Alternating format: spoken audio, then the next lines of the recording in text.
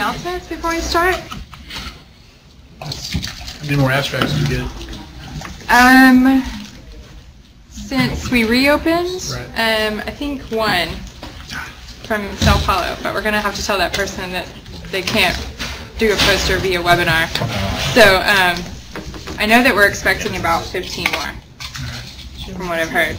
And that'll bring the total to about 35 posters. We were at 20 before. Okay, so yeah, that's a good amount. If y'all went to ASA or Plant Animal Genome, reuse your posters. Yeah, good press. All right, let's go ahead and start then. So today we have Dr. Dickman. He told me he hangs out at the IPGB, BG. It's a lot of words strung together. Here we go. The Institute of Plant Genomics and Biotechnology.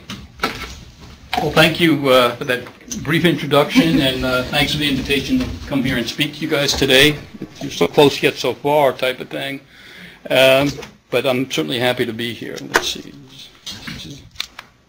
So often when I give a few talks now, which is the way to advance this.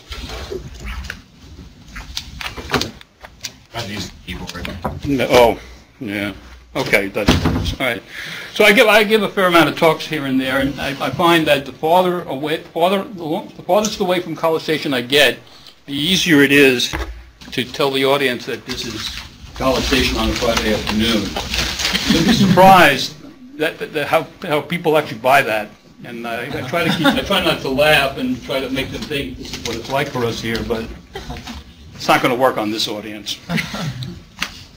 Okay, so what I'm going to do is, is sort of give you an overview and sort of throw in some slides together to try to give you an idea of what we do, why we do it, and those types of things. And I would encourage interruptions, questions, comments.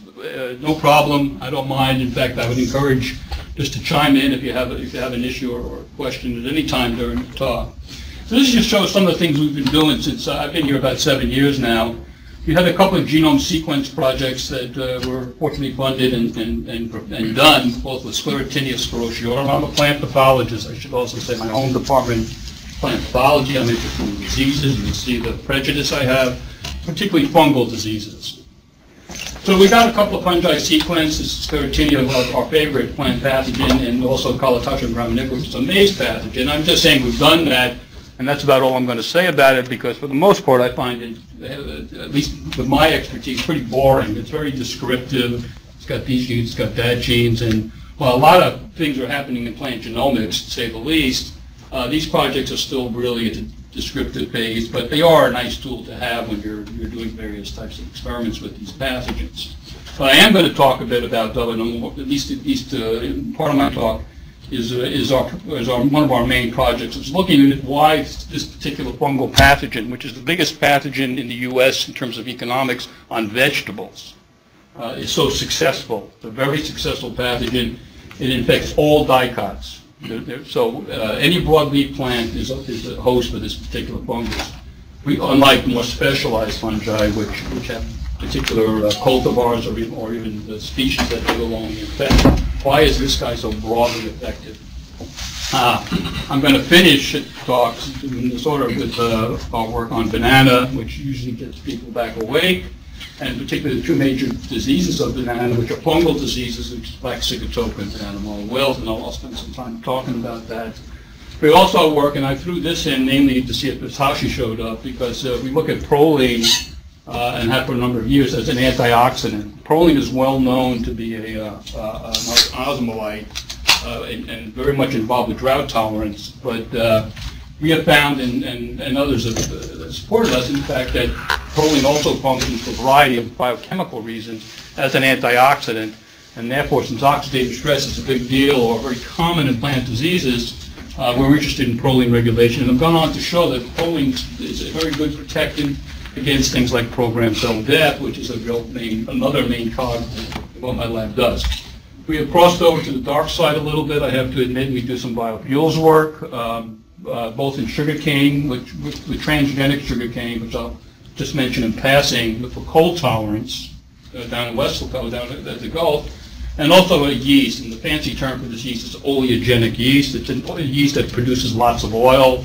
And with collaboration with Paul DeFigurito over in the Institute, we're trying to engineer this yeast to make more valuable and oils and high-value products in general. I'm also going to talk about the ones in yellow ones I'm going to talk about if I get through this in time. Is our plant bag genes, which is a gene family we discovered in Arabidopsis, and I'll spend some time telling you why we deal with the plant bag gene family.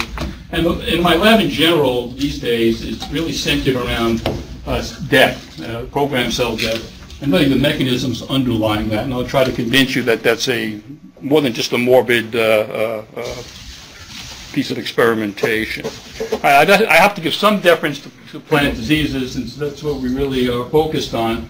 And I mentioned Sclerotinia, the genome sequence. It's a very economically important pathogen, primarily because there's no viable disease control measures.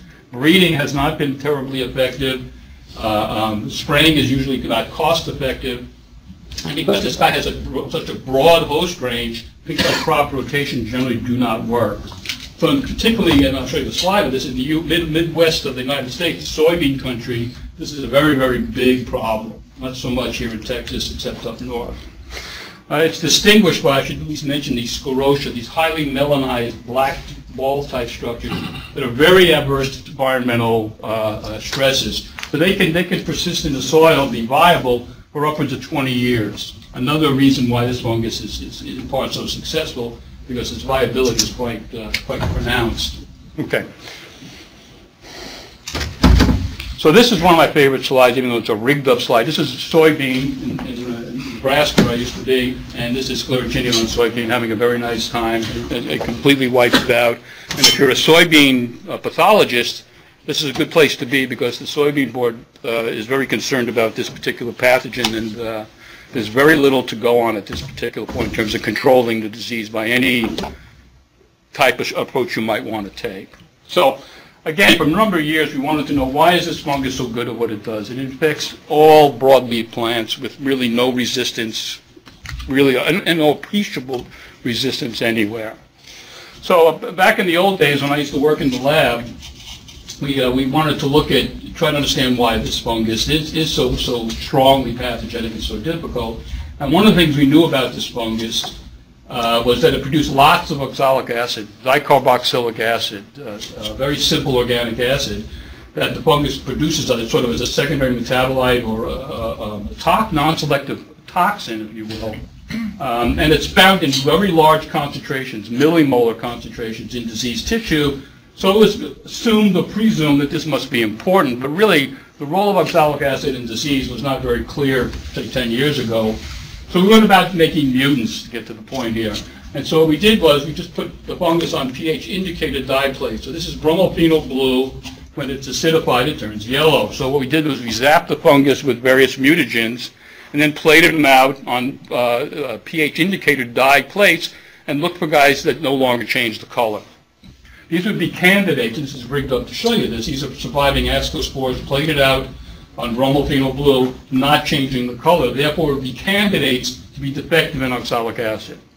And I wouldn't be showing this to you if that wasn't in fact the case. These guys have been very stable mutations. We did a lot of work to try to make them stable and make sure that they were identical, as best we could tell, to the wild-type pathogens, except for their behavior on plants and their ability to produce oxalic acid. So these are good candidates, which we went on to characterize, and they're still very viable mutants today. They've been very, very strongly maintained. So, of course, being a plant pathologist, you want to put them on plants and see what happens. These are beans. Beans are a fairly large crop in Nebraska where this started.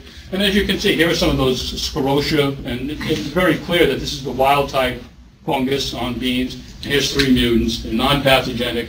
We've tried this on, over the years, numbers of different crop plants, from canola to Arabidopsis. And by and large, these mutants do not infect any dicot plant to any appreciable extent. In fact, here we do a lot of work with tomato as well.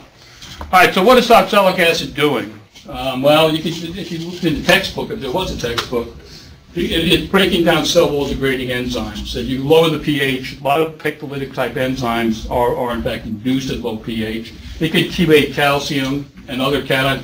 It's toxic in and of itself. If you take oxalic acid and dump it on a lead, you'll kill the lead. And then you look in electron microscopy books that have nice pictures of plant development, you'll see oxalate crystals compartmentalized in vacuoles, beautiful pictures. But if you mess up the vacuole, like scratch the plant with your hands, you'll get a nice rash, because these are very toxic to your skin type of thing. They use it as a defense response for insects. And then when you do a talk like this, you often put other activities just to kind of cover yourself in case something really different might happen. But actually, it's the other activities that we have focused on, and I'm just going to give you a little bit of that so I don't use all my time on it. But it's the other activities that makes this fungus so interesting to us. So it's a signal molecule. If you throw oxalic acid, you'll acidify the environment, and so you'll get pH dependent as well as pH independent gene expression. It's known, work done in Oregon State, that it's involved with guard cell regulation, or closer to home, it downregulates the host oxidative burst. This is one of the earliest and most universal responses of plants to pathogens as well as stresses. You get this burst of reactive oxygen species, which often generates a plant hypersensitive response and resistance. In this case, it shuts down the host oxidative burst. However, so by the same token, it was very confusing, was it also induces an oxidative burst. So when we published this paper years ago, we used to call this a conundrum. I guess we like saying that, but the bottom line was you could inoculate the plant with sclerotinia and induce an oxidative burst by all the criteria that people use. But if you wait a little while, you would also dampen the oxidative burst. So you're getting both an inhibition and an induction of the same signaling pathway in the same interaction, which bothered us for a while because we really did not have a good explanation for that. Look at the reviewers didn't mind as much. Now, more recently, we've shown that it elicits programmed cell death, it modulates the host redox environment, and it suppresses autophagy. And I'm just going to touch upon these. These are really what we work on today, and I'll just mention it in passing unless people have questions. So I just want to point out in terms of sort of cell death, which is one of our overriding themes, is that cell death is quite common and universal in biomedical field as well as the plant biology field. So here you see xylem formation, and I don't have to explain to you about xylem, which is good. But again, xylem are cells that are cued to die to form these conduits for transpiration. So they're basically a developmental programmed cell death. Distal pollen relationships, again, as well as recognition of self and non-self, and if that's not happening, you get a programmed cell death. Guard cell regulation in roots, not guard cell, but root caps, sloughing in plants is actually, again, a programmed cell death kind of mechanism. And the hypersensitive response, which is a resistant response in plants to pathogens, by definition is a programmed cell death. So the question was to us many years ago, that's all well and good, but do any of these programmed, genetically predetermined cell deaths that we know a lot about in mammalian systems have any relevance to plants? Just to remind, there'll be no test on this, so don't worry. This is a classical plant signaling, not mammalian signaling pathway, big distinction here, in apoptotic life programmed cell. This is one of the major forms of programmed cell death, and this is why I'm telling you this is not going to be a test on this. But just to point out to you that there's a lot of these, this is a pretty well developed field in the biomedical arena because of the diseases that are associated with this sequence of events. But the point I want to make is that there's lots of players that go back and forth in sort of series of checks and balances before the cell is committed to die. Okay? Now, what's interesting to us, and what I want to show you, is this guy right here, this APAP1, which is actually discovered in Texas. And this basically is a protein that oligomerizes with many other proteins in the cell when the signaling for cell death is taking place. It becomes a much higher ordered structure. There's a little bit of processing going on, and the cell death signal is perceived and executed, and the cell dies. Okay, so a cell life death decision is made via this APAP1 oligomeric protein that recruits a bunch of guys to dictate that process. Well, the point I want to make is not that, But the fact that APAP1 is an NBS LRR protein and actually has more sequence similarity to the tobacco resistance gene, which is known as N, than it does for the other human genes in this gene. There's about 8 members in the gene family of human genes, and this guy has more similarity and functional equivalence to a tobacco resistance gene than it does to its other sibs. Again, the idea that a lot of these things we believe are in fact conserved. All right, so this is just going off on this type of conservation to show that these core pathway members between, say, C. elegans, worm, and mammals is highly conserved. You have an anti-apoptotic gene, keeps cells alive. In mammalian systems, this is the counterpart, and BCL2 is actually an oncogene, B-cell lymphoma. Again, you're keeping cells alive. This could be bad in this particular case. But nevertheless, in terms of worm development, it's a similar sequence of events where it inhibits these cell death proteins that build up higher order oligomers, and then process and activate enzymes that kill the cell. Okay, so you can take a BCL2 mutant cell line and complement it with SED9, those kinds of things. So they're functionally equivalent. However, when you go to look at the plant side of the fence, what you see, what I'm showing you is a lot of question marks, and that is because we really have not yet identified these core pathway members. Yet myself and others have suggested that these pathways are conserved. Then you get grant reviews back saying, how can they be conserved? They show cell walls in animals, and there's all the differences, and the fact that the genome databases do not show anything. So that's a hard criticism to have to sort of alleviate, but we think we've been able to do that a little bit. But importantly for this slide, at the end of the day, many plant processes are involved with programmed types of cell deaths. It's just how they get there that is still not very clear. Okay, so again, years ago, just as I was coming over here, we did a pretty naive experiment, but it ended up taking a lot of our time. And that is, we had worked on mycotoxins in Nebraska, especially corn, where there were a lot of toxigenic fungi like Fusarium that produce secondary metabolites that are sort of carcinogens. Fumonisin is a very good example of that. And fumonisin induced these programmed types of cell deaths in maize cells, but also in monkey kidney cells. It's interesting. But we're not a mammalian research group, so we wanted to do something more close to home in plants. I had a summer student. And the short of it is he took a bunch of these genes, as you see here, from very diverse sources, threw them into tobacco, and looked. He was just interested in learning how to techniques and blots and things like that, transformation, etc. But we figured we'll throw them in. We got them expressed. Well, maybe they do anything. And much to our admitted surprise, they did. I wouldn't be showing you this. So here you see tobacco again, and as I told you, Sclerotinia, this fungus that has been inoculated, basically demolishes most plant tissue that it has, especially if it can access the cells and kill them. So here you see tobacco leaves that are going down pretty good by the fungus, and then surprisingly, for quite some time, we would get results like this with the transgenics. And I've already told you that traditional and generally successful breeding and things of that nature did not work with this fungus. So we're putting a chicken gene in, and we're getting disease resistance.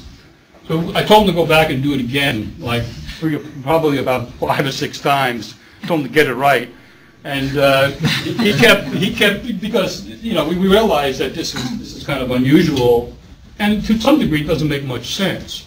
However, after honestly 6 or 8 months of doing this and doing crosses in tobacco and things like that, which I won't show you, trying with different types of pathogens, we began to start believing in it.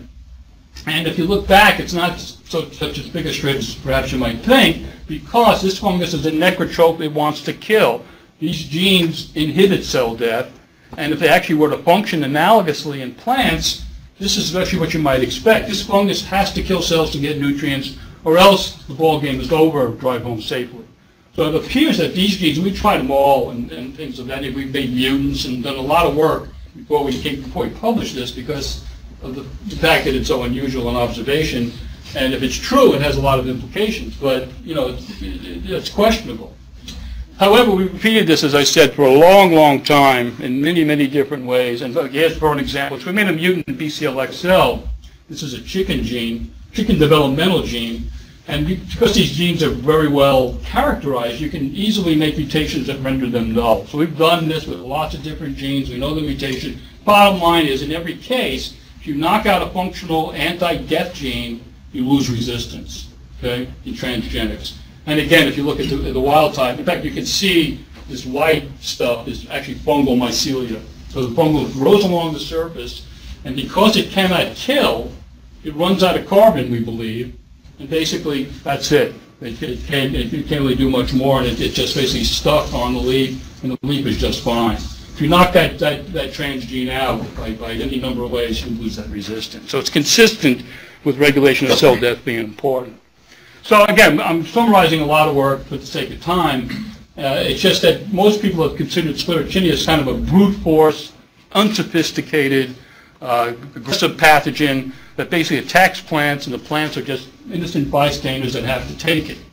And we actually think that's not true and a little naive, and actually what we believe happens with the fungus, we don't give the fungus as much credit as it deserves, but it actually gets into the plant, sees what's going on, and hijacks, if you will, or subverts plant pathways that mediate cell death, okay? Thus forcing the plant to make food that only the fungus can use because it lives off dead cells. So it's a nice way for the fungus to have its way at the expense of the plant. And the plant does try to compensate for that, but if the fungus has the upper hand in the sense of controlling cell death, in a simplistic conclusion, it wins. So if the fungus can control cell death pathways in the plant, fungus wins by gaining nutrition. As you'll see in a second, if the plant is controlling cell death in a hypersensitive type response, you get a resistant phenotype, and the fungus basically runs out of carbon and the plant wins. Now that's a bit oversimplified, but actually that sort of scenario is held up reasonably well. What about slowing down the disease cycle? In between. Yeah, well, that works as well, but only to a degree. So you can buy yourself some time. In fact, even if you inoculate the plant with fungus that's grown under very limited nutrition, because it needs carbon, it'll slow down the progression of the disease. But it's sort of a quantitative thing. The plant still dies ultimately, and farmers, the growers, don't have basically have limited yield. So it's not entirely practical for them. But again, there's not many alternatives. That's part of the problem. You can also ask, what about viruses? Viruses would love this because the cells are alive, and that's true. So you're actually helping viral disease. It's a trade-off, and that also is true.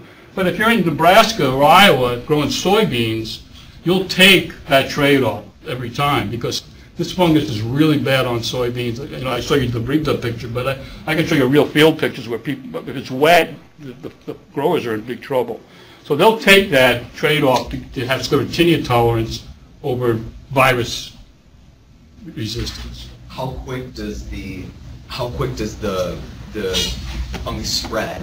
Well, it depends on the conditions. I mean, like for example, in Texas, it's a little too warm here, but it's a temperate pathogen. So if you go up to the Midwest and it's wet, like the weather we've been having, it's bad. I mean, this is perfect Sclerotinia. It's also cool now. So this is really good weather for Sclerotinia because it doesn't like it super hot and it likes it wet. And so if you have that, I mean, I can tell you, spraying, things like that, just really don't work that well. And soybean being one of the biggest culprits for that scenario. It's a great host. And the people working on soybean Sclerotinia are doing very well up there because it's such an important problem. I have a postdoc who's up in Wisconsin now, who just got there, and he has become Mr. Soybean, and because and rightly so, because he's getting a lot of support, and there's a lot of serious interest in trying to control this. Okay, we're almost over the plant pathology stuff. So one of the things we noticed.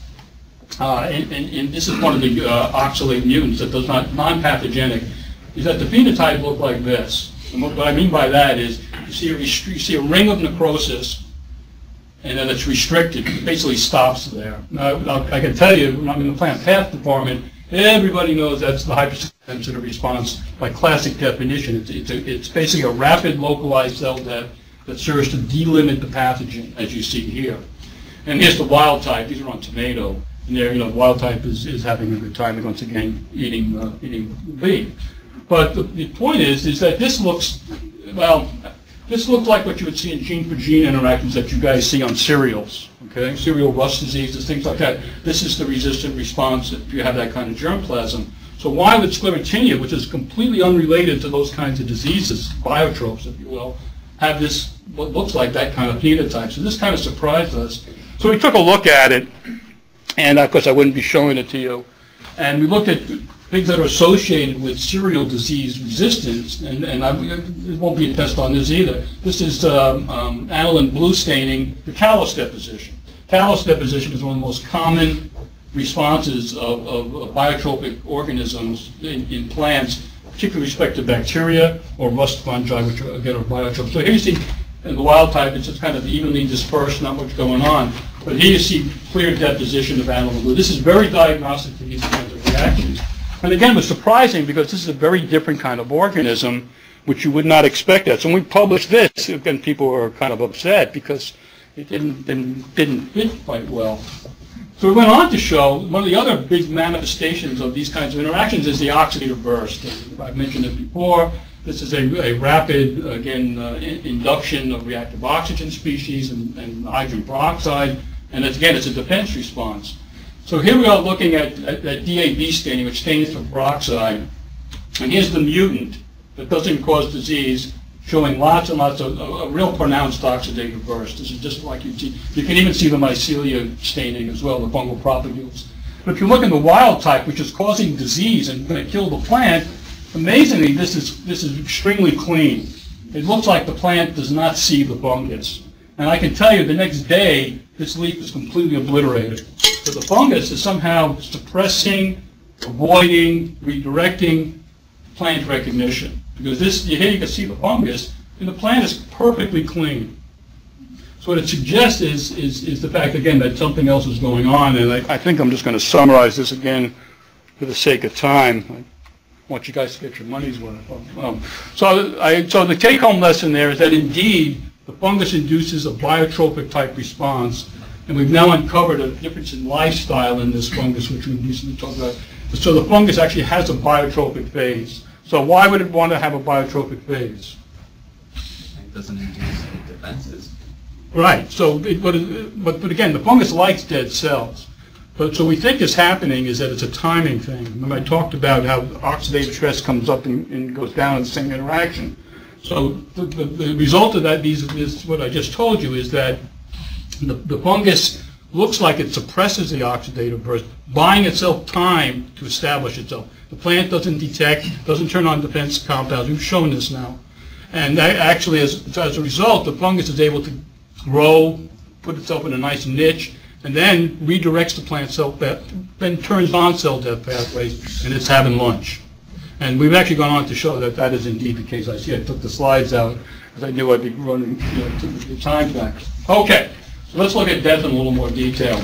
This is Arabidopsis, wild type, and here's Sclerotinia, our friend again, infecting it very nicely. Here's the mutant, doesn't infect.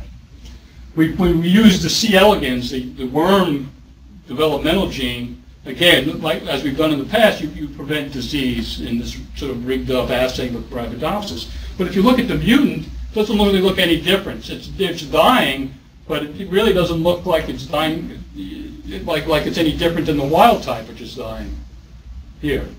So we wanted to think maybe the cell death that's taking place here differs from the cell deaths that are taking place here. So we took a look at that. And I'll just cut to it. There are a couple of ways cells can die in terms of genetics. One is apoptosis, which is a big deal in the mammalian field because of the biomedical implications. And the other one is autophagy, which is a big hit, which is again was found in yeast starvation and is now emerging as a major mediator of all kinds of plant physiologies and fungal physiologies. So here you just see, so wild type induces an apoptotic response. I didn't show you any of that, but it does. And when we're staining with MDC here, which is a specific stain for autophagosomes, autophagy, and it's staining very well. As you can see, the wild type is not. We can do lysotract, which stains acidic organelles, and you can see it's loaded with hits. Again, suggesting that the mutant, which is non-pathogenic, is inducing an autophagy type response. What's important about that for us is it tells us kinds of pathways. The pathway is well known in maize and Arabidopsis. It's like 35 genes. It's a complicated pathway. It's a lot, but it's a lot known about it. So we can start looking at effects on these pathways in an indirect way to try to control sclerotinia pathogenicity, because we know the mutant and the wild type clearly differ in their response to autophagy signals. So it gives us clues on what to do to try to control this disease. And just to show you, autophagy is very hard to detect because you need to use the EM really. And this is a time course of what autophagy looks like. There's a lot of work, so I'll show you. These are a lot of vesicular activity going on when the signals are manifested. These autophagosomes, which are dual membrane, very diagnostic, and that's what the stains are picking up, loads its cargo. This is what the terms they use. It loads its, and the cargo is cellular debris, organelles, amino acids. So remember, autophagy is a stress response. So if the cells are dying, they undergo a cell death, take the debris, and feed the neighboring cells. It's a way to maintain cellular homeostasis. So what you see here is a really nice view of the cargo.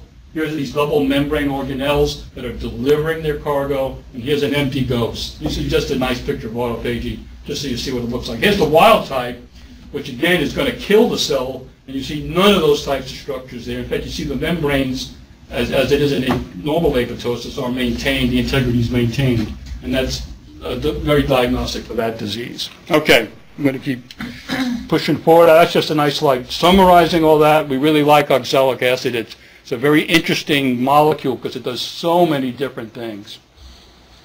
And I just want to summarize this slide just to mention to you, and this is our conclusion to a lot of work which I went over pretty quickly, and that is cell death is a readout in both of these sort of interactions. So when the wild type infects, it kills a bunch of cells, eats the debris. When the mutant is challenged on the plant, you get autophagous cell death, which is what I was showing you previously. So you also get cell death. One is involved with autophagy, one is involved with apoptosis. But in both cases, cell death occurs. So what we're postulating is that it's not cell death per se that's really the important thing, but it's the way you get there. There are a lot of ways to kill cells, I can tell you. And basically we're saying, however, how the cell death pathways are controlled is the key element in dictating how this disease comes out. Not cell death per se, but how it gets there. So that's what we're working on right now, is looking at how this gets suppressed in the wild type, how it gets induced in the mutant, and how the cell death pathway and what's in the cell death pathway that it triggers these very different responses, one being life of the plant, one being death of the plant. Okay? So now you're up to date on that. So I'm going to skip all this unless you guys are into effectors, I'm going to skip the effectors. Very popular area right now. And we have an effector story as well, but I'm going to go up to this because I think that might be more interesting.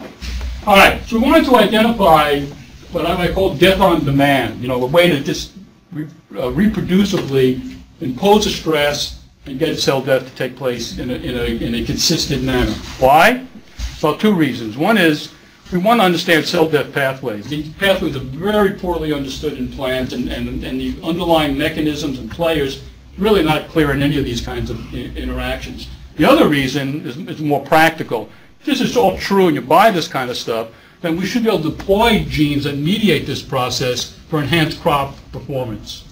So we want to really look at plant performance on these, and we want to understand the pathways a lot better than we do now.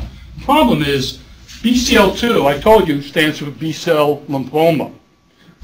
Regardless of your opinion on transgenic plants, B-cell genes and oncogenes are not going out in the field, I promise you, regardless of how well they work or any other thing. It's another seminar in terms of that. But irrespective, they're not going out in the field. So we want to get plant genes that have similar functions, if we can, which we believe are present, and really sort of negate that particular criticism. And we'll get, and that's what's happened. We've identified plant genes that seem to do the same types of things, and how will they behave if we could try to get plants to withstand adverse environmental conditions and diseases better. So we're after genes for those two reasons. And anyone who's worked with pathogens will attest to the variability in pathogens. I mean, trying to get consistent inoculations, it's kind of a pain. It's a lot, the timing differs. Well, there's lots of sort of experimental issues. But if you can just take these kinds of abiotic stress inducers, the ideal is you can reproducibly impose a death signal and then start looking for genes that are involved with that signal transduction. It's a lot easier to give them heat, cold, drought, or salt, and look at it and do cell death from those viewpoints. So I'm going to skip all the assays we did. I thought I put it in here. So we took two approaches to death on demand. One was using yeast and genomics, and the other was computational, which is what you're seeing now. So the idea is if plants are similar in terms of undergoing cell death processes, then by predictive modeling, perhaps we can identify some of these guys. And this took a long time, and I had a really good student who was good with computers and some collaborators as well, who helped us look at the Arabidopsis genome and actually NIH3T3 cells genomes and look for structural similarities. So look for genes that are involved with cell death in animals and look for structural similarities in Arabidopsis. And I wouldn't be telling you this again. We didn't get it, and that's what we have. So we got these bag genes. These stand for BCL2 associated athenogenes. They're actually co-chaperones. They're involved in cancer clinical trials as we speak. And there's actually quite a bit known about them. Arabidopsis has 7 of these guys. They're featured with this bag domain, which is pretty amorphous, and they have a bunch of other motifs.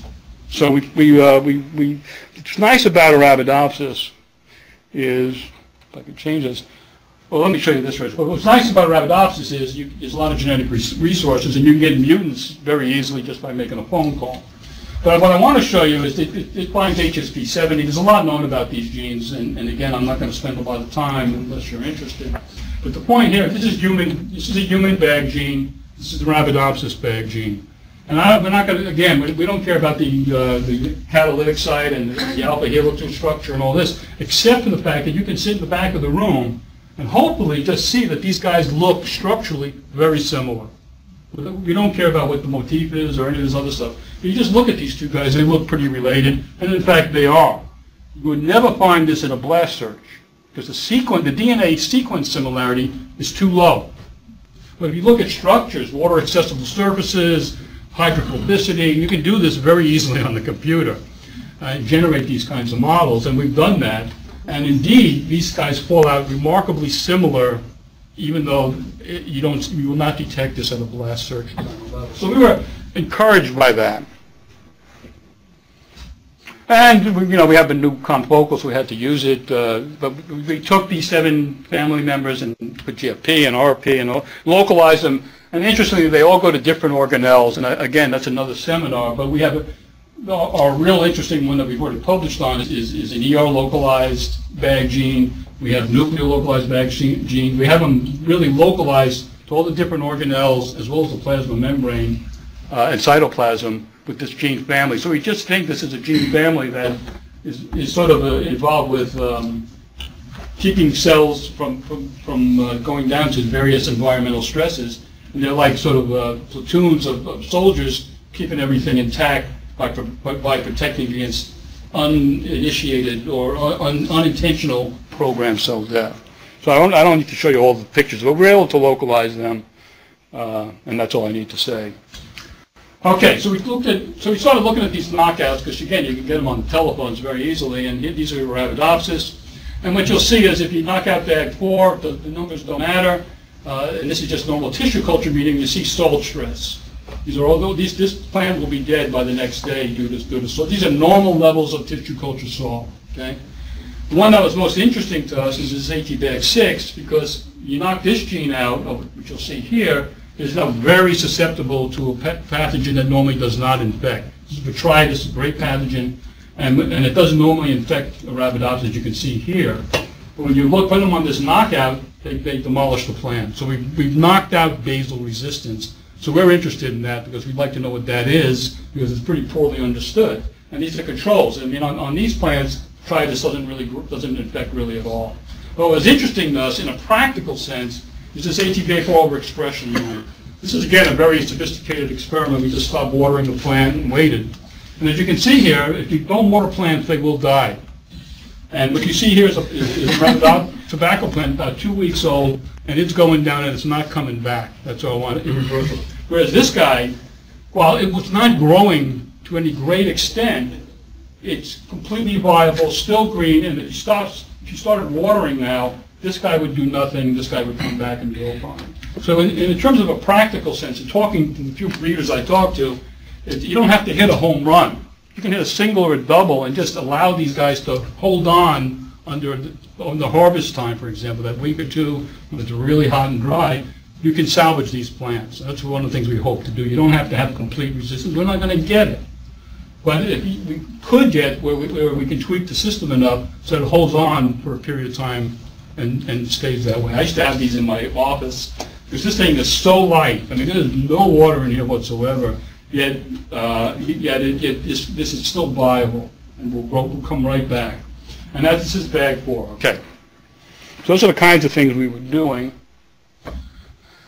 Okay, this is our so why would you see all this broad range protection?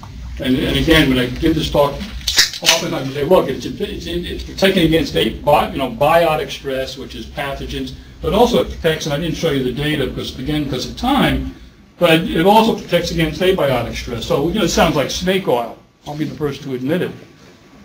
However, if you look at some of these things in more detail, maybe not. That's what this is sort of a model. And that these guys may be cellular sentinels, these antibiotic genes, which is what they are in our bodies. And they have varying specificities. And they make the life cell death decision. But you can also go upstream if you want to sort of play these models.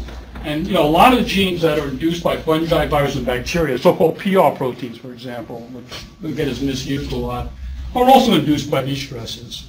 So as far as the plant's concerned, it may not be that different responding to a virus or heat shock. And in fact, a lot of promoters that we look at in these plants have these multiple specificities. So it's also possible that as the plant recognizes danger and does what it needs to do to respond to it, or it's later in a given pathway and it makes the decision closer to the time it needs to, again, based on the given stress response. One of the overriding themes, and this is our prejudice, with all of these responses is the induction of reactive oxygen. The induction of reactive oxygen happens in all of these stresses, and it's been published by many people, including us, as well as all these pathogens. When you perturb membranes, ROS comes up. And so one common feature among all these stresses is ROS, which could be an important factor in mediating these processes. We're trying to verify that in better detail. All right, again, for time, I'm going to just go through this quick. So bag 6 is the lesion mimic phenotype. Are you guys familiar with lesion mimic phenotypes? This is found a lot in agronomy. It's the cool phenotype because what it is you'll get lesions, or as you see here in tobacco, with no pathogen. So you get disease symptoms, but there's absolutely no pathogen. So whatever mutation has taken place, you've knocked out normal resistance. This is not uncommon. It's found in many crop plants, actually. So this bag 6 creates lesion mimics. It has a human caspase-1 cleavage site. I'm just showing you that because we know it's processed. I'm going to go through this quick for the sake of time. But it has a caspase-1. Caspases are those enzymes that kill cells and kill our cells dedicated to apoptotic cell death. So it has a caspase-1 site, predicted caspase-1 site in the gene that we're in this AT bag 6. And we can cut it with human human caspase-1, and it'll cleave. We can also take PAMPs as well as the fungus and get cleavage. So this becomes activated, and I'm going through this quickly, by cleavage and protein processing. We identified the site very nicely by using inhibitors. So it turns out to be, and I'm saying this in case anyone has some good ideas, it's a pepstatin inhibits this. This is an aspartic protease inhibitor. So we believe we have an aspartic protease that interacts with this bag 6 to mediate plant resistance, which is, I'll just show you, I'll show you the next one. We've actually done quite a bit of work on this, in autophagy. So botrytis attacks the plant, these are all transient assays, and induces normal, Arabidopsis is resistant to botrytis, and here you see those autophagosomes again. So botrytis, with the help of an aspartyl protease, which we'd like to understand better and we don't yet, triggers autophagy and plant resistance. If you knock that aspartic protease out, or doing any number of other kinds of controls, botrytis is the plant's not only resistant, but very susceptible to botrytis. I took those slides out because I knew I'd be running. And I should be up that summary. This is the last section, and I wanted to rush to get to that.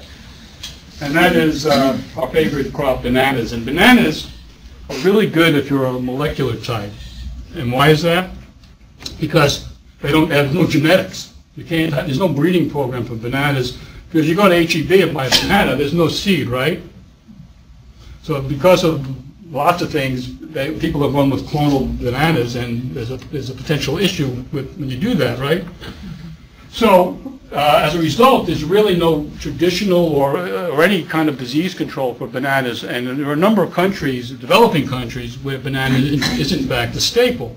And I'll give you one example we use a lot, and that's Uganda. Uganda uses bananas as staple, so it's banana bread, banana dessert bananas, cooking bananas, banana wine, banana beer. Everything they consume has banana as a basis. So you might imagine when there's a disease occurring for which there is no control, actually it results not only in starvation but death. And it's very sobering when I first met some Ugandan people. I mean, if we didn't have bananas here for a couple of weeks, I think we would be okay. But they're not. So again, knowing that, you can't just do a breeding program, which is what's needed. Leaves it very open to alternative disease control measures. The two major pathogens of banana are fungi, which is again good for me, and they're necrotrophic fungi, Fusarium and Mycosporella. They like to kill.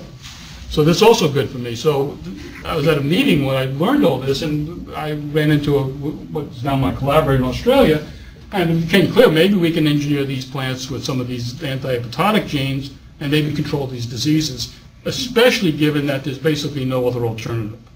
So we ended up writing a grant at this meeting with a few beers, got funded, and we're off to the races. That's one of the advantages of going to meetings and drinking beer. So the question is, so why is biotechnology a suitable approach in this particular case? Well, this is Malaysia, and this is after 3 weeks of Fusarium. It's toasted, and what's happened, again, I don't know if you know, it's getting some press, even in science, is that this is, 20, 30 years ago, the banana cultivar Gros Michel was delicious. I can tell you, unfortunately, I'm old enough to know that. Most of you are not. But it's a very sweet, really good banana, and what happened is you put out a lot of acreage of a certain genotype, you're asking for trouble, and by the 60s, there was a new race of the pathogen, it's Fusarium, that killed everything inside, which they were formerly resistant. So now the Cavendish, which is what you guys buy in the store, which is not nearly as good, is now susceptible to this new race. And as Borlaug pointed out, on more than one occasion, and I could give a seminar on Borlaug alone, the clock is ticking. These races are going to evolve, they're going to come back, and people are going to starve. And he was completely correct. So there was a new race of the fungus in the 60s that now killed Cavendish, which is the main cultivar that people planted throughout the world. And they took care of that with the variant of Cavendish eventually through just selection. And in the last 3 or 4 years now, there's another new race, tropical race 4, very famous pathogen now, in Fusarium, and we're working on this particular one, which now is threatening the world. Because if it gets into Africa, for example, which it's not, there's no control. So it could be a big problem if we're not prepared. So there's a reasonable amount of interest around the world kind of thing to try to get a handle on this. And again, we could spend time, which we won't, on the pathogen and its effector repertoire. It's an interesting pathogen and how it evolved to parasitize these bananas where normally it was unable to. How does that work? Why does that work? It's a lot of good questions, just basic research. The bottom line is, if this spreads as it is doing, and as it inevitably will do, problem. Okay. All right, so we got some money, as I told you, to backtrack a second, to put these genes in plants. I just want to show this is a typical banana transformation. It takes a long time, I can tell you that, and it's tedious. And basically, it's a numbers game. They're all black, they're dead. If you look around, you can see a couple of greenish-looking tissue, and it's a numbers game. You put out a zillion embryonic cell suspension cultures, and a couple will come back. So you get a couple. But we put it in with these transgenes, which keep cells alive. It's really not black at all. In fact, our transformation frequencies is 25 orders of magnitude higher than without it. I mean, we've actually quantified this. I'm not going to do it with banana, and it depends on the there's variability. The bottom line is the transformation frequency is tremendously increased, which is a byproduct of the study. The main thing was to get these guys in. This is just to prove to people they're apoptotic-like. You guys don't need to care about that. These are roots. This is showing that programmed cell death is taking place in these bananas. Remember, these are agrobacterium inoculations. Agrobacterium normally does not infect bananas, even though plant molecular biologists think agro was placed on Earth for them. Actually, bananas are not a host. It's a dicot pathogen. So when banana sees agro, we think, it recognizes a non-self and goes through a cell death apoptotic-like response to get rid of it. When you keep these cells alive by the presence of the transgene, agrobacterium, or the banana in this case, is way more competent for DNA uptake, and the transmission frequencies are significant. In fact, we're doing this in beans right now, which is another very difficult crop to transform. Okay, this is what I wanted to get to, the bottom line stuff. These are ladyfingers, real bananas, stuff like that. And here's Panama wilt. This is Fusarium, and you can see it's wilted. It's the wild type, and these are two transgenics. Okay, so here you see it again, and this again, you can see why it's Panama wilt. It's a vascular disease. So you're going to get it in the phloem and xylem. Here you see the vascular system of a transformed banana. It's black, it's dead, the fungus is having a good time. This is Fusarium. When you put the transgene in, do the same experiment. Again, this is a developmental gene in C. elegans, and now we've done this with plant genes. I just have these good pictures, so I use them. But as you can see here, they're not black at all. They're completely white. They're completely protected. There's no cell death occurring. These plants look pretty good. So we were happy with that, but anyone who works in a greenhouse or lab knows that stuff in the field doesn't necessarily translate. Oh, so this one, just to show you, we also got drought tolerance. And at the beginning, well, who cares, but this is a student's thesis. So we took a look at that, and indeed, these said 9 lines are also drought tolerant. And you could say, like we did, who cares? I mean, we want disease resistance. But with global climate change being a big deal and global warming being a big deal, in Uganda, where it's very green, very nice, they now have periods of time with the weather where they go through pronounced periods of drought. Even though it still rains a lot, the pattern of rain makes predictions not so good. And as a result, they are interested in these plants because they are facing drought-tolerant situations, even in Uganda where it rains a lot, because of the weather patterns are now a little bit on the flaky side. So we also got drought tolerance. So I'm just going to finish with the horror story of the other part of this project. So we were able to get some Gates money and for disease resistance, in my view, but all of the Gates proposals that have plant components involve vitamin A.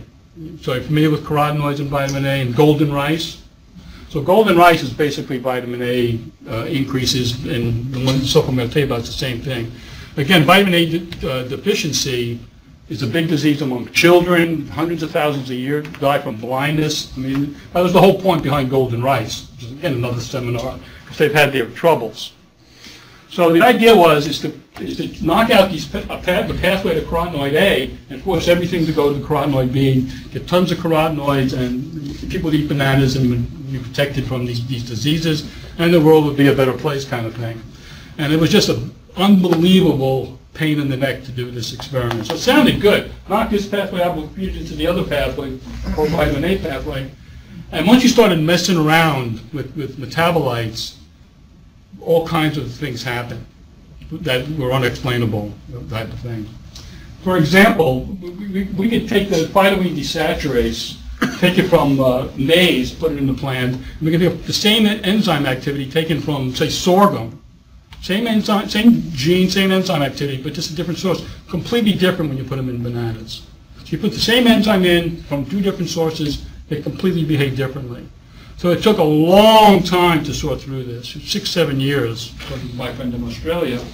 But he did the trench work on this. Finally has got this working, but I'll show you, and I'll just show you this. So we have got orange bananas. These are high carotenoid producers. And I do this because people who've been sleeping the last half hour now wake up. And because the point is, these are not going to be on commercial use. This was just a game we were playing to see how much we can push the expression, because it was a big pain in the neck trying to get these expression. trying to get expression high enough to be feasible. So we pushed it beyond the levels necessary that the FDA, we have FDA approved levels and all this kind of stuff. And you can see we got lots of orange bananas. None of these are going to be commercially viable. But these are. And this is, so the FDA has stipulated concentrations and all that stuff. So we've met them very easily. But it wasn't that easy. But we've met them. These are plants. These are the same plants in Uganda. These are the vitamin A. They look just fine. They grow well. There's no. Bottom line is they're now in human field trials in Iowa. And to make all that regulatory story short, they could be on the market, realistically be on the market in Uganda in about a year or two. So this actually has worked out after a lot of lessons and things like that, and headaches, to possibly be a useful agronomic story. Okay, I think well, we have these genes in rice, and we're getting high, I'm just going to very high increases in yield. So we're actually dealing with Siad and Peter Byers, our collaborator, who's the golden rice guy. And we have now 5th generation rice plants with a gene I haven't talked about. And they actually increase yield. And I said, how much do they increase? And he said, what, 30%? And I said, oh, is that good? And he started laughing his head off. Because, yes. So we'll see what happens with this. But these are through the T5s now. And all the statistics have been done, not by me, to indicate that these may be a go. So we're trying to set up arrangements and finances to push this a little further, because we can put them in the golden A rice background and actually maybe really make this a potentially cool rice variety to try to develop. We're a ways off. All right, I think I'm mercifully done. Yeah, well, obviously I didn't do any of this work, but I had a lot of good help, and both in my lab, in terms of me, and Eric is now working on sequencing drought-resistant bananas right now. Through the center here, Mady did all the bag work. Peter Beyer, our partner over in Germany, who still smokes in the lab, and our partner. Yeah, Peter, this guy called me on Skype 6 months ago, and he goes, "Hey, I think this. I believe it." I go, "What are you talking about?" And we thought he was doing transformation because they were having difficulties. No. It looks like they're growth enhancement, yield enhancement. So I put the Skype on, and he's sitting in the hood, smoking. Old school. They wanted me to build this when I was a graduate student, all these old colleges. So it's kind of funny, but he's very, very good. I mean, hopefully, I'm going to try to bring him out here, and you'll see that he's really, really good, and is got a lot of interesting stories about the Golden A Rice episodes that he was a part of. Okay, thanks for all the help, and thanks for your attention.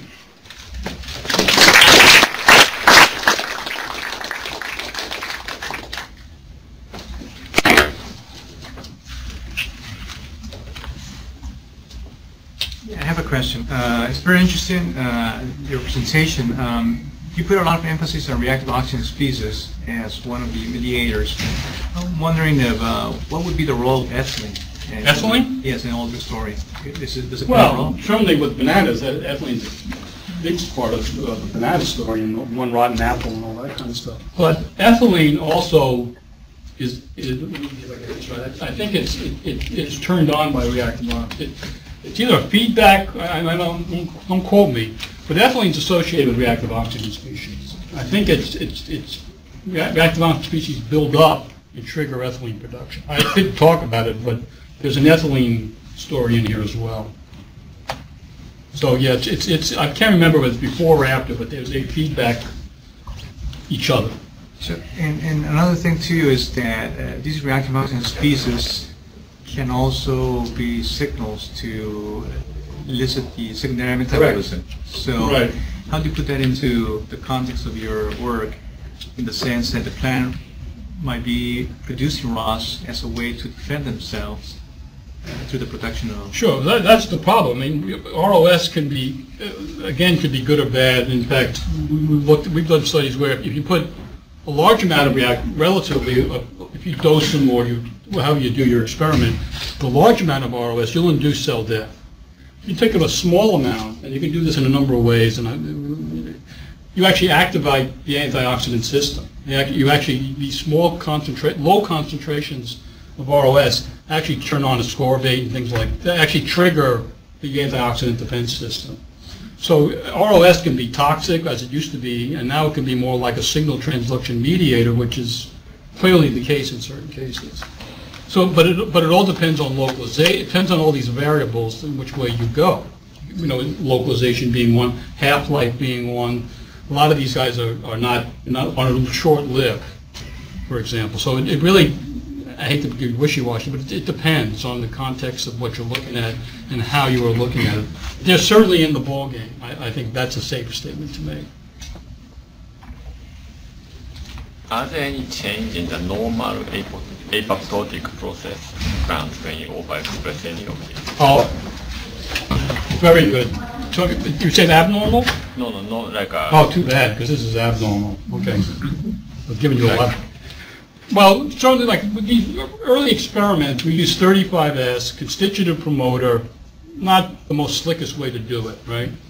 And at the beginning, we were so shocked that we got some of these things, we just didn't pay much attention until later. And what happens is when you do express these constitutively, and don't look at copy number, which we now do, you will get all kinds. You actually do get a lot of abnormalities. You get so basically what we did is start screening for nuclear number, and we do agro anyway for low amounts of nuclei. But my question is whether it, for example, inhibit the death of suspensor cell in the embryogenesis or things like that. Well, that's what we think in the banana case definitely is inhibiting death of those are embryonic cell suspensions.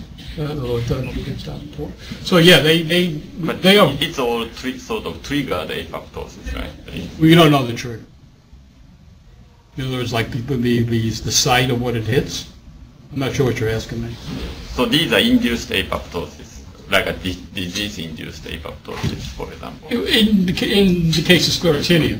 But there's a developmentally regulated apoptotic process. Right. That could be inhibited by what? Oh yeah. So that's why that's why we think you get developmental abnormalities, which is what you can see there. There's stunting, there's xylem malformation. I didn't talk about this but part of the trade-off is getting. So we find that a lot of the funny stuff that happens is due to high levels of expression, copy number. So they're easily culled out. Now that we know that, at the beginning we just took the ones that look good. But then we started thinking about it because it's constitutive driving of some of these genes. We think would be doing something, and we think it is in terms of development. And these are examples. And this is virus. We've broken down NG-mediated resistance in tobacco. That's what that is. So you get the NG-mediated hypersensitive response. You inhibit that, and these go systemic and really go right around the RG-mediated resistance that is normally induced. In ryegrass, there's a trait called green gene, and it's normally not there, and if you cut off the leaves and put them in a petri dish on paper towel, they're necrotic in 4 or 5 days, and when it's present, they'll last about 2 weeks and just get nothing on them. They just stay completely dark green. So it'd be interesting to know how that's regulated, huh? Because It's a recessive homozygous gene. It's difficult to work with, but how it's regulated, I have no idea. Yeah, but that is a plausible scenario for some of the things we'd be doing in terms of underlying mechanism if we could do those experiments.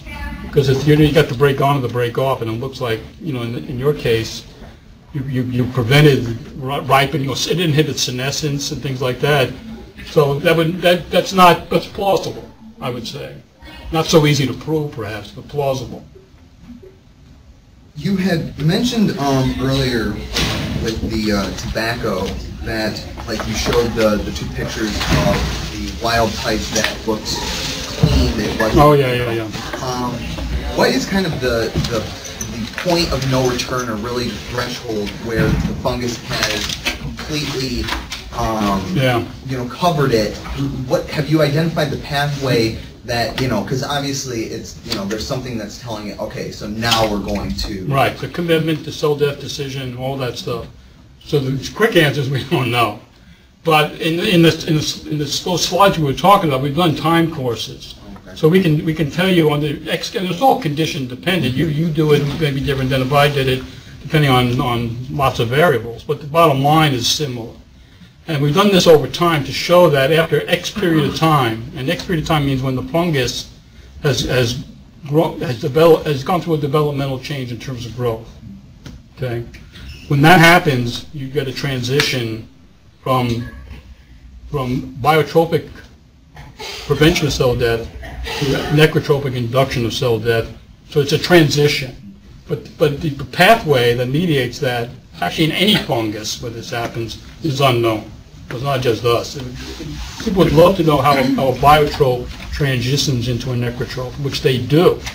But how that works and what's mediating that, even in better developed pathogens in terms of experiment, is still not clear. But they're really good points, something we would really like to know. So we know what happens, but how and underlying mechanisms and all the good stuff, we really don't know. There's plenty of work for people. All right, let's thank Dr. Dickman one more time.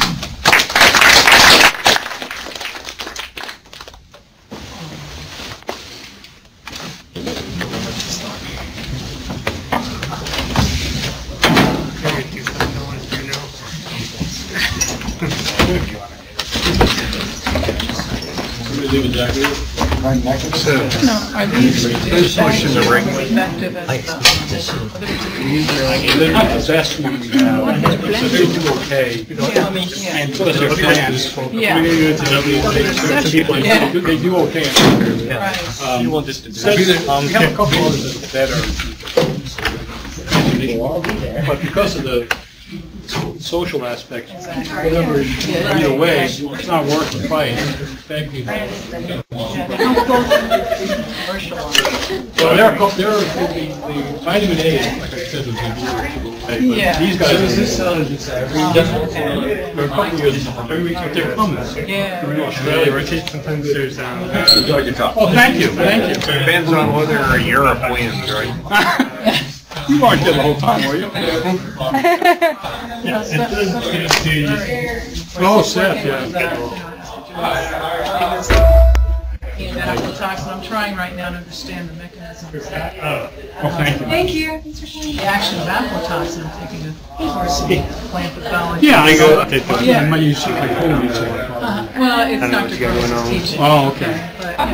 But, yeah, so I'm very interested in how I think you're right now still going to kernels of, Yeah, well, that's a good system. It's an important one. yeah, make it Toxicity. similar to what you talked about. So I think there's some. I think there could be some.